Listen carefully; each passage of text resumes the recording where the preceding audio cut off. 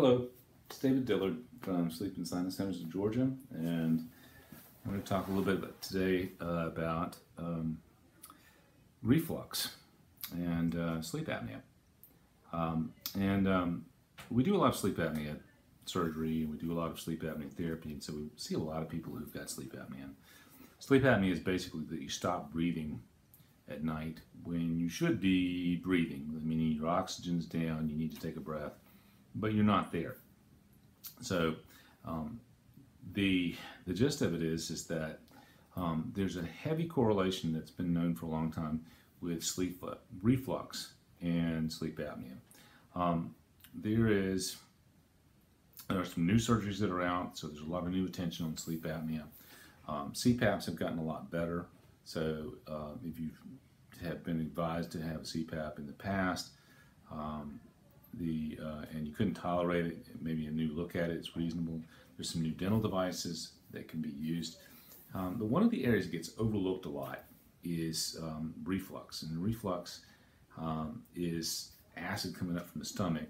And just think of it as vomiting in small amounts. And so one of the things that we find when we test people is that if they're not getting better for other for sleep apnea from other therapies, that you can test for reflux, and usually it's going to be there, and it's going to be there at a higher than normal amount. There's a certain amount of reflux that's normal, but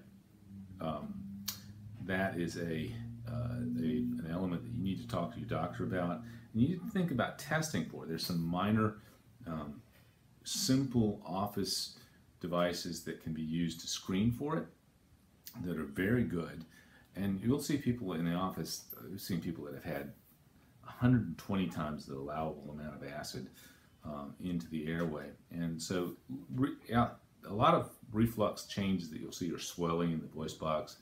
You'll have people with a feeling like a lump in their throat, dry mouth, really bad breath that doesn't seem to come from either sinuses or other things.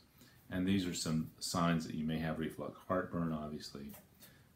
And these are items that you need to go back and just discuss with your doctor. So if you are treated for reflux, one of the things you need to be aware of is that you probably don't need to be on extended long-term proton pump inhibitors without an extended discussion with your doctor, because that can lead to you having an increased risk for gastric polyps, or increased risk for esophageal cancer, or osteoporosis. So the short of this is that there are some available tests so they can determine whether or not you're adequately treated. There are some non-medication therapies that you can use. You want to avoid chocolates and tomatoes and spicy foods. You want to keep the head of your bed elevated at night. You want to drink nothing but water if you have reflux, or for that matter, if you have sleep apnea. If you want to follow a reflux diet, which also includes low fats and not eating late at night, these are going to be helpful things. And then elevating the head of the bed when you sleep, roughly about that much. You want at least 15 to 30 degrees. And those things will help. So hopefully this is helpful for you. If you'll look up on the internet reflux diets and the medical and lifestyle managements for reflux diet, I think you'll find that should be helpful for you. And hopefully this has been useful for you, and we'll see you next time.